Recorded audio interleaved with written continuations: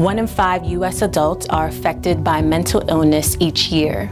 1 in 20 adults experience a serious mental illness each year.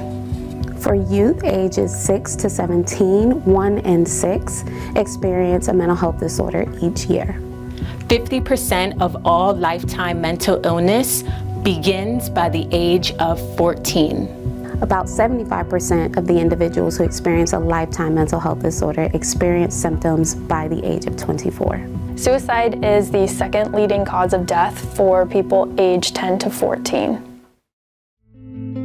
My name is Xiomara Bridges Mata, and I'm the Executive Director of NAMI Pinellas. NAMI is the National Alliance on Mental Illness. NAMI is a nonprofit, a peer-led, community-based organization, and we are dedicated to supporting families and individuals that have been affected by mental illness. And we do that through education, support, and advocacy.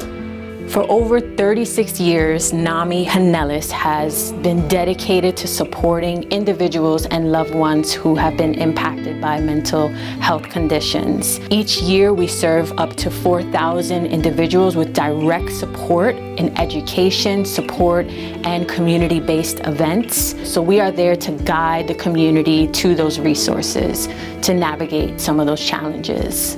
I am affiliated with NAMI Pinellas and NAMI Florida, and we are here for the NAMI Walks event. NAMI Walks is our yearly fundraiser that is how we raise money to invest in the community, and this is a huge one of those events where we celebrate each other. Even though I had been going to therapy and a lot of other things, I was really missing the connection, and NAMI helped me get community connection. Some of the things that we find our individuals are experiencing right here in Pinellas County are long wait lists. Barriers to treatment include inability to afford treatment.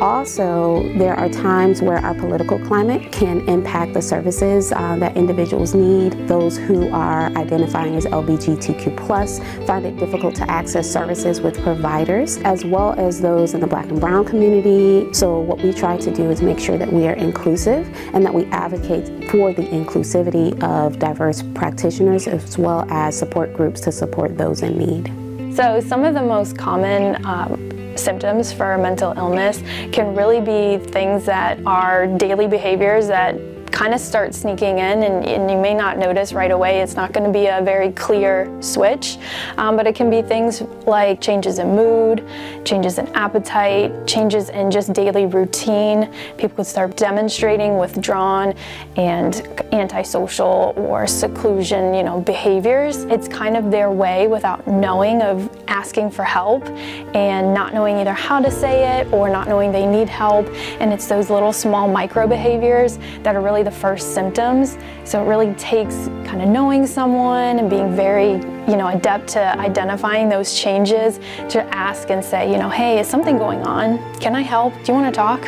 If you are somebody that is thinking about maybe getting some support through NAMI and you are deciding whether or not to make that call, I would say nothing beats a failure but a try. Every day I get to witness the impact that NAMI has on the Pinellas County community and beyond, and it is just truly gratifying to see the work that we do in real time. At NAMI Pinellas, we are changing lives and reminding people that they are not alone and that mental health should be accessible for all.